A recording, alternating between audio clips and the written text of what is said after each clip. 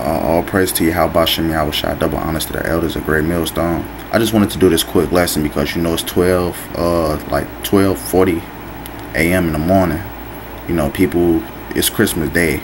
People opening their presents. We really not supposed to be celebrating these holidays according to the Bible, because it's evil and satanic. Really, us Israel, we ain't supposed to be celebrating these holidays. We supposed to be celebrating the high holy days. So I'm just trying to bring out the Bible because we really not supposed to be celebrating these days. So I'm gonna bring it out. This is Jeremiah 10:1.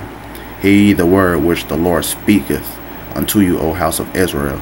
He only talking to the Israelites, nobody else, just Israel, the 12 tribes. Verse 2, thus says the Lord, learn not the way of the heathen, and be not dismayed at the signs of heaven, for the heathen are dismayed at them. Verse 3, for the customs of the people are vain, for one cutteth a tree out of the forest, the work of the hands of the workmen with the axe. Verse 4, they deck it with silver and with gold, they fasten it with nails and with hammers, that it move not. Verse 5, they are upright as the palm tree, but speak not.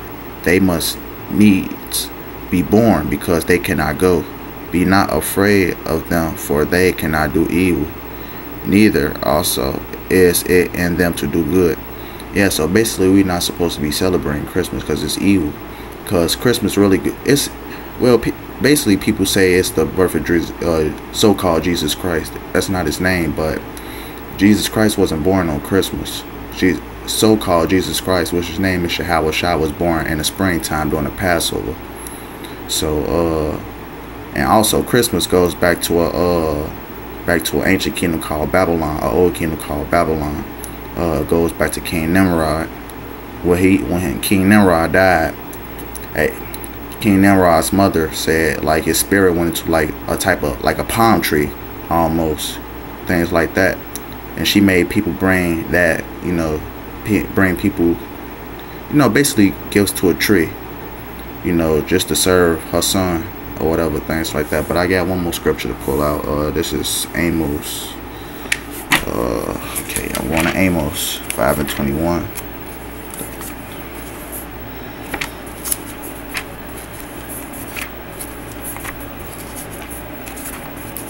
Amos 5:21. Bear with me.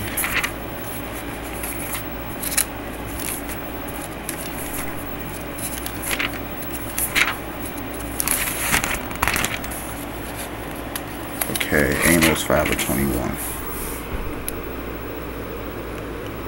Amos 5:20. Shall not the day... No, sorry, yeah, 5. Amos 5:21.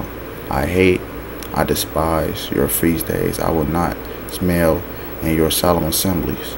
22. Though ye offer me burnt offerings and your meat offerings, I will not accept them. Neither will I regard the peace offerings of your fat beasts.